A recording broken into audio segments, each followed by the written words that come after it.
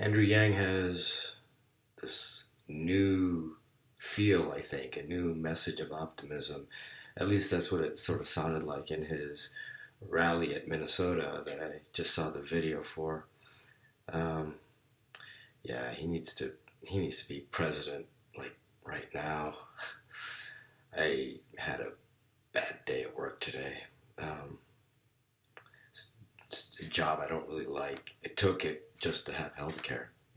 I run my own business, but I'm just not, I guess, savvy enough to have it make ends meet. So I had to take a job just for health care. And I had a bad day at work today. And it just made me really wish that, God, I wish the freedom dividend were in effect and Medicare for all were in effect. I'd be running my business and doing a lot of music. Yeah. But I hear the message of optimism in Andrew Yang's latest rally, and it's comforting.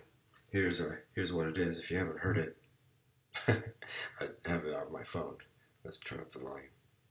I have to say, the big theme is that you can feel bad about what's going on in this country, but at the moment you feel like you're doing something about it, you feel so much better. You feel like this weight lifts. And that's hopefully what this campaign will be. This campaign will be a way forward for the people in this country to start doing the work of rebuilding our communities from the ground up, from people up, from communities up, from families up. That's where we need to go in this country. So that's kind of new, hearing him talk kind of in generalist, optimistic tones. I mean, that's what politicians do. Predominantly, what made him unique was that he goes right into the problems and the specifics of how he's going to solve the problems, which is sort of his claim to fame. And I know he's not going to lose that, but it is nice to hear once in a while his optimism and his hope for us, basically.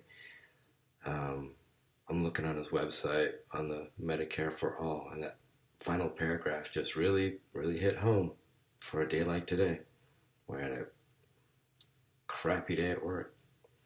It says, finally, being tied to an employer so that you don't lose your health care prevents economic mobility.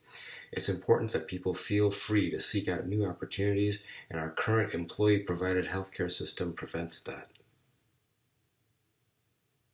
I love playing music, and I think I could entertain people, but I don't necessarily want to make my living that way. I just want to do it. So, Andrew Yang, we need you as president, like yesterday.